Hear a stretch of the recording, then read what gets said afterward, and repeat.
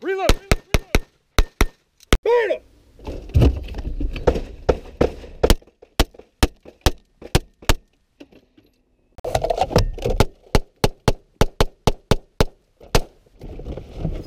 Hey everybody, Aaron Cowan, Sage Dynamics. What you're about to watch is a preview of the Sage Dynamics Vehicle Self-Defense-Handgun class. Just like with any other video, this is a training supplement, it's not a training replacement. What I wanted to do is put a video out there, a preview of what you can expect, just some of the content of how Sage Dynamics runs our vehicle self-defense classes for the handgun. Alright, good morning. For those of you that don't know me, or I think I shook everybody's hand except for the people who showed up late. What's up, dude? Good to see you again. This is Vehicle Self-Defense Handgun. The whole premise of this course is defending yourself inside a vehicle or immediately outside of a vehicle using a handgun.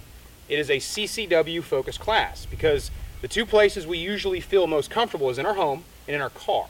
And for some of us, that's where we spend most of our time. I spend pretty much just as much time in my truck as I do in my house, sometimes a little more. Because we usually driving to places that we're familiar with, we get complacent.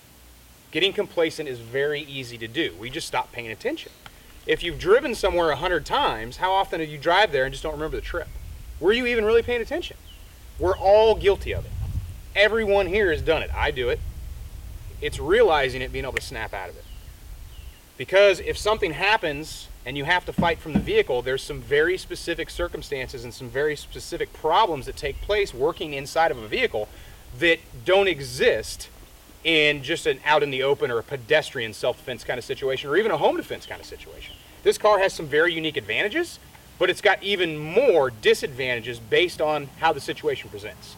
100,000 possible variables can go into any self-defense shooting, so we can't really predict what's going to happen, but we can look at the constants. And we can look at how you react to a threat if you're threatened inside a car or immediately around a car. We are all very, very good at exceeding the standards we set for ourselves.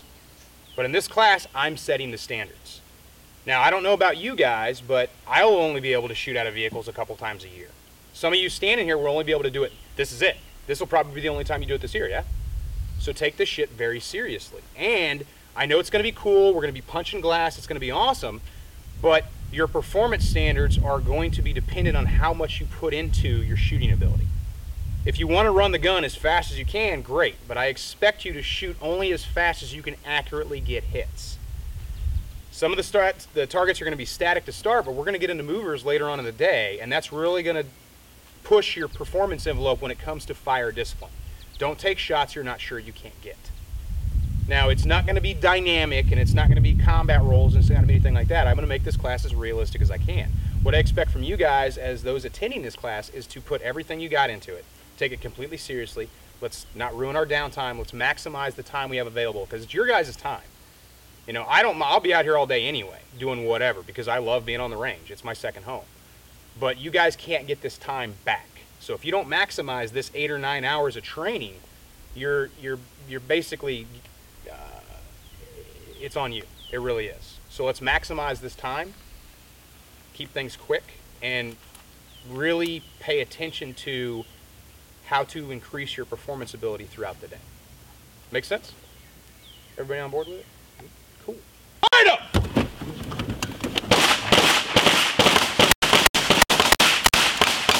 Now we're going to talk about the car. Generally speaking, everybody's going to be driving the car, right? Now we could have a self-defense situation where we're riding shotgun, maybe. Like the girlfriend's driving, the wife's driving, something like that, where we have to recognize and engage the threat. And we'll get into that later. But the main premise of this class is if you have to use force. Because if I don't have to use force, I can just drive away, right? So every drill that I put you through, the context will be, unless I say differently, you have no immediate means of escape in the vehicle. The vehicle, you're not able for whatever reason to drive away. If you can drive away, drive away. If you can use the car as a weapon, use the car as a weapon. So unless I say otherwise, the premise is you have no immediate means of escape. You may be able to find a way to escape in a near future, but immediately you have to defend your life or the lives of your loved ones. Make sense? So now everybody's on the same page as far as context is concerned. Awesome. As far as working the gun inside the car, the biggest difference between shooting from in here and shooting standing out here is compression, and you are limited by the vehicle frame itself on how mobile you can be immediately. It's really hard to maneuver in these driver's seats. Now, barring a reason not to, we want to fight our way out of the vehicle because the vehicle can't move. For whatever reason, say the vehicle can't move. I've got a car in front of me, a car behind me, I've got a sidewalk and trees off to my left, I've got a suicide lane to the right or another lane of traffic. I've got nowhere to go. So I have to fight my way out of the vehicle. Now, say I have a wife and kids in the vehicle. Would I still exit the vehicle? I would. Absolutely. I don't want to leave the vehicle, but I want to draw fire away from the cabin. And that's a really hard thing to get in people's minds, is if you've got a kid in the car seat in the back, you don't want to leave the kid, and I completely understand that. But you are the threat. Bad guys will practice self-defense the same way we will. If he's coming up and he's trying to carjack you, or he's trying to, like, give me your money, give me your wallet, whatever the situation may be, as soon as you present your weapon, it becomes self-defense for him as well, because he doesn't want to get shot either. The difference between him and us is he's going to shoot, he's just going to start shooting with no fire discrimination whatsoever. Whereas you, hopefully, will be judicious in your application of strong sedatives to his body. We want to put this guy down, but the longer we stay here, the more we potentially endanger those people inside the vehicle who can't defend themselves. Ideally, the situation would take place when you're by yourself. That'd be ideal. But we want to get mobility as quick as we can, and we also want to draw fire away from our loved ones if we can. And all things being equal, and they never are, the situation may be over before you're able to actually exit the vehicle, or before it's prudent to exit the vehicle. But we have to be prepared, and we have to know the proper techniques, and we have to be able to perform under some level of stress to know we're competent in getting out of the vehicle as soon as we can. If the situation warrants it, or if it makes sense to exit the vehicle, we want to do that as fast as we can. Make sense? Awesome.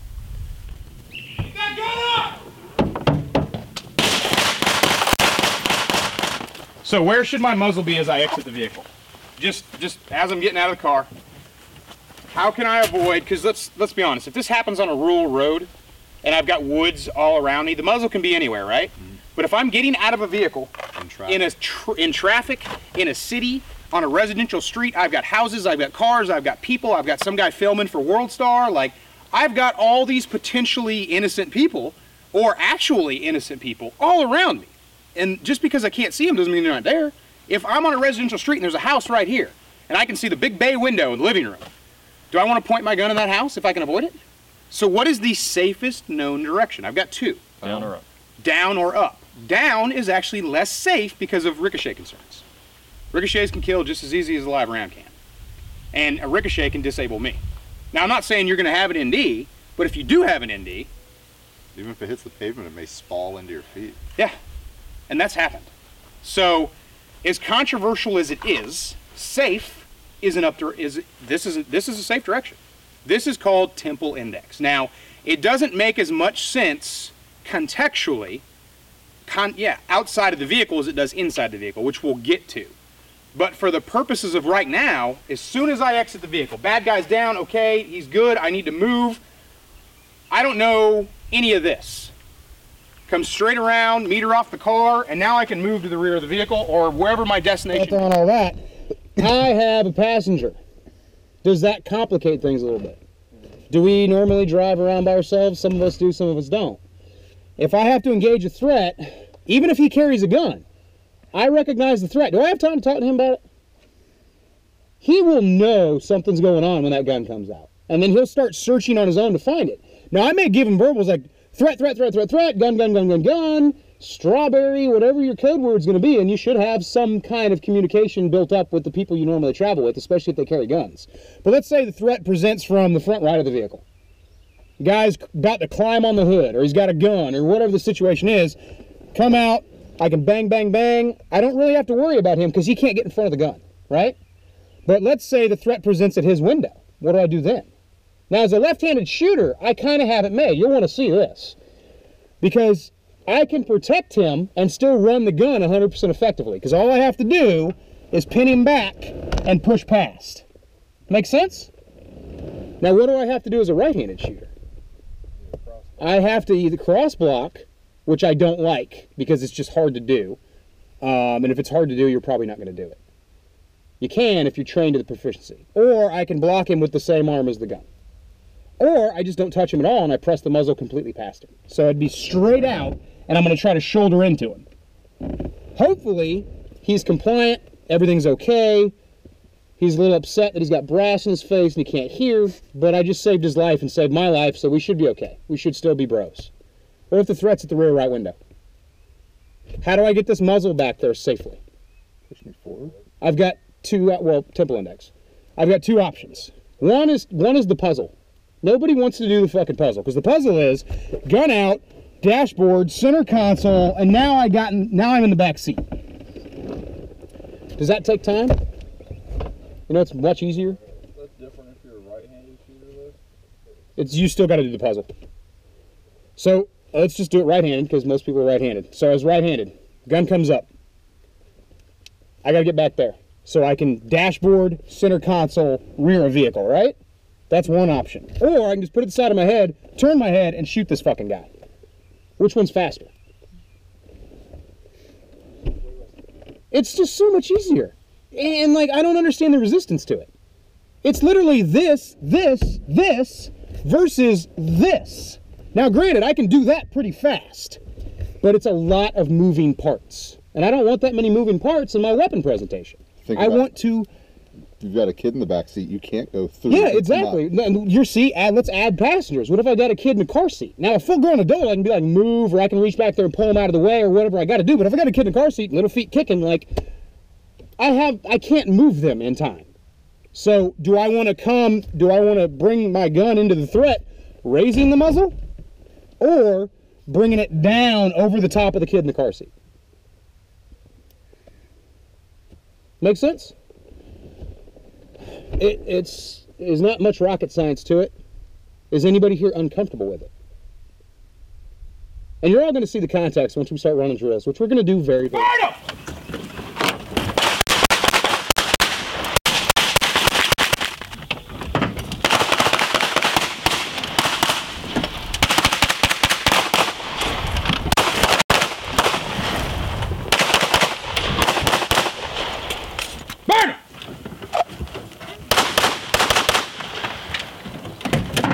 There you go, get it up, get it up! Burn him!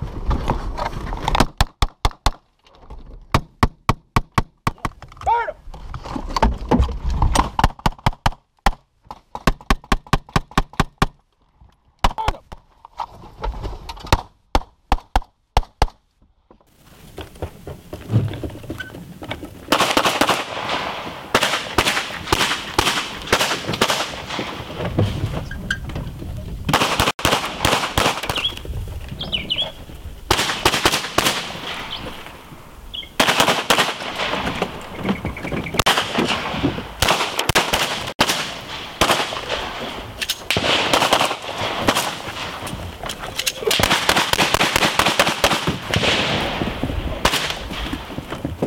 He's not a ghost. Come on. He's not a ghost. His arm fell. Ceasefire! Now, does a moving threat make life more difficult? Yeah. Yes. Does that increase the realism of what we're doing here? Yes. Absolutely. Now, obviously, it would be easier to just set up target stands and be like, yeah, this guy, this guy, this guy, this guy. What Josh just did that I really liked is he had one threat with a gun and one threat with a knife. Who got all the attention initially? Gun. The guy with the gun. Why? Because he can shoot. Yeah, guy with the knife isn't. The guy with the knife has to gain access to the vehicle before he can do anything with it. Now, is it realistic that you'd have one guy with a gun, one guy with a knife? I don't know. But the guy with the gun, in most situations, should take precedence because he's the larger threat. Now, if the guy with the knife is like right here, and the guy with the gun's over there, who gets shot first? Guy with the knife, because he's got to physically touch us with it to hurt him. The guy with the gun just has to aim at us. So what Josh did is he ventilated the guy with the gun, and then when the guy with the knife tried to come through the passenger window, that's when he started getting fed.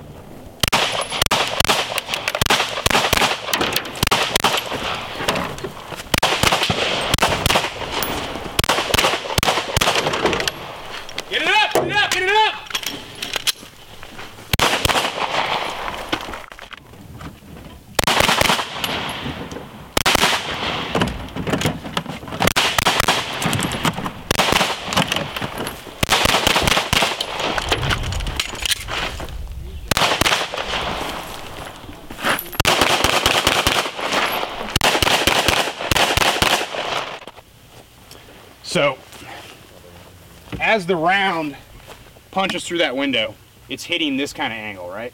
So the round's like that. So what's it most likely to do? Deflect down. Whereas rounds coming into the windshield, they're hitting an angle like this. So what are they most likely to do? Deflect up. No science, no way to accurately predict what the bullet's going to do, but that's what's most likely to happen. So if we have to shoot through the windshield, that first round's going to spider it out, and it's going to block our sight picture. If we're using our sights, it's going to block our sight picture. So we're going to have a natural desire to move the gun. And then we're just going to have the same problem over and over and over again. Because every shot is going to be, it's going to be clean to start, but as soon as you fire, it's going to punch that glass, and it's going to make you move the gun again. So what you want to do is drill a hole through that windshield. You want to just gun it up. Now, if you can consciously move the gun just a little bit inside your acceptable area of accuracy on your bad guy, if he's dumb enough to stand there and let you do that for 7 or 8 rounds, that's fine. But let's just go ahead and go with what I would consider an eye-hand coordination sight picture. I see bad guy, I see desired point of impact, I'm going to fire as many rounds as I can into that area. I know where he's at, and as long as he's still there, I can still hit him. As soon as he moves, I can stop firing or adjust fire or whatever I have to do, but those first rounds, I want to hit him with every single one of them I can. Hopefully, that amount of fire will open up a really good sight picture in the windshield if I need to continue to use it. Now, once I've fired my engagement, I'm going to start getting out of this vehicle, right? So once I get out here, can I shoot through this V? Can I brace off the car if I need a more accurate shooting platform? One thing to be concerned about, though, is if he's shooting back, and we'll demo this later, and his rounds are impacting this windshield, those rounds do spall a little bit. So if I press my hands straight out like this, I might be catching some of that shit in my arms. So ideally, I want to avoid, and on cars, it's uncomfortable to do anyway, unless you're seated. If you're standing, it's really uncomfortable to do this. You can still do it, because who cares? If that's what you got to do, that's what you got to do. But I want to try to avoid doing that, because if the windshield's getting hit with rounds, and let's be honest, this guy might not be the best shot in the world, we hope he's not. Hopefully his rounds are hitting all around us and not hitting us. There's a really good chance for spalling off that windshield. And he's probably, I can't say definitively, but he's probably not shooting really quality, researched, vetted ammunition. He's probably shooting what was in the gun when he got it. Or maybe he knows a lot. Maybe he's on that internet checking out them Hydroshocks and them rip rounds. And We're fucking Full Metal Jackets. well, I mean, honestly, I'd rather him shoot at me with rip rounds than anything else. But Yeah, I was gonna say we're 45. well, then he's just gonna blow the car completely out from. I'm gonna the door's gonna take me out. And, Yeah, like, knock you to your ass. he's gonna blow a hole in the world. We'll kind of go past it because everybody knows more or less the engine's gonna stop most rounds that are shot at you. And we talked earlier this morning about what else is covered on the body of the car. We identified some things, didn't we? Now, let's talk about these pillars. Can the pillars stop incoming fire? This isn't a lot of real estate.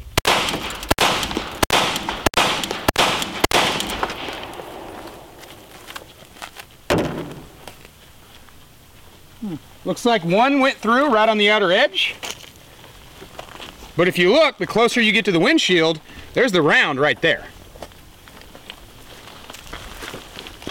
And that's a 147 grain gold dot. Now granted, anecdotal, because I'm only using one type of ammunition. Some ammunition may perform better than others. But with handguns, it's gonna be marginally better or marginally worse, or really worse in the case of some of your exotic boutique ammunition that's out there. Some rounds are designed to work really well against flesh, but when they shoot barriers, their performance drops significantly. There's a lot of older rounds out there, first generation hollow points. They work really well against the body, or pretty well against flesh, but any kind of barrier, and especially car body stuff, and they just completely lose their effectiveness.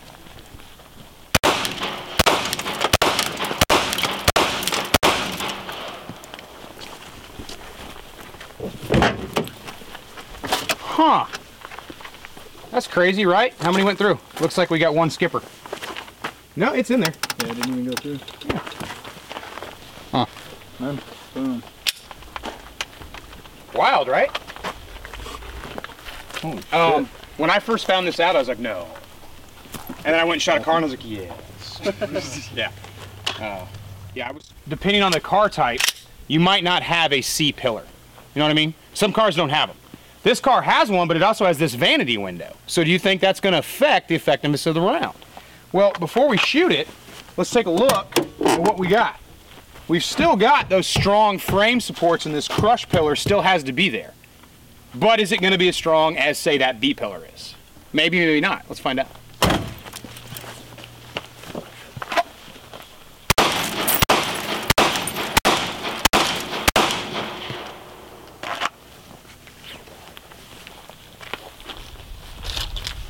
Huh, that bolt's still in there. That guy went through. Yeah, because I missed the pillar. That one's in, but I don't think it came He's out. through. Yeah. So I got 1, 2 that went completely through. These went into the actual vehicle chassis, so that wouldn't be a big of an issue. But as you can see, it's not always, oh, look at that. It's not always clear cut, no pun intended. Based on the pillar design itself, the pillar may or may not stop incoming fire. I'm always going to depend on that B pillar. The A pillar, I'm a little iffy about. As you can see, it's very easy for a round to get in there, but this is a lot of wide coverage area. This whole area is going to stop fire. In fact, I'm going to put a couple rounds right here, right now.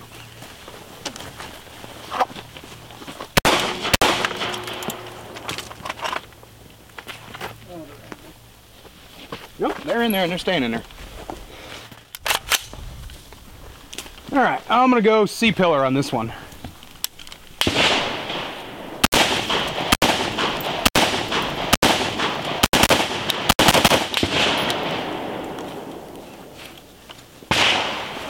Yeah, your backseat passenger was not happy about that.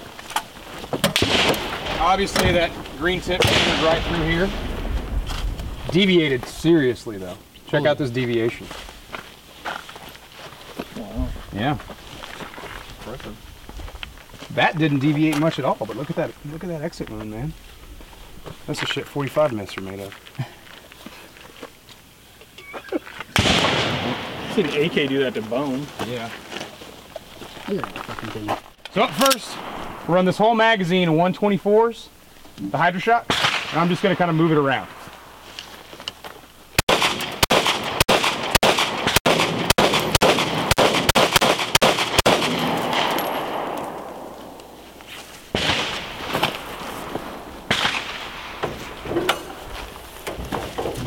Let's see if we had any enter the cap.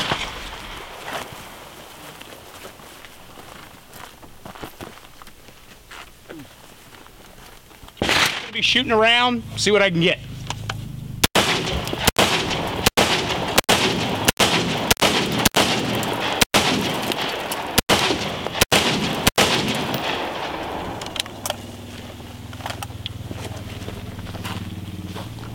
Fan that off. On vehicle bodies. They say, oh, that won't stop bullets. It may not. But nothing is 100% either way, except for glass. Glass usually doesn't stop bullets. But still, it's still usually. Now, obviously, I couldn't put all the class content into the video because it would be 9 hours long. But it gives you a really good idea of how I stress realism in every single class, how I want to approach it. I want training to be as realistic as possible. I want to produce problem solvers and thinkers, not just mindless shooters. I don't like to script things to such a degree that it's going to be as safe as possible, because safety is important. But I want things to be as realistic as possible. So if you plan on attending to Sage Dynamics, the Vehicle Self-Defense Handgun or Vehicle Self-Defense Rifle, this will give you a really good idea of what you can expect in the level of training and the level of realism, just from what I've been able to show you in this preview that I produce from the Sage Dynamics courses. I'm Aaron Karen with Sage Dynamics. Train accordingly.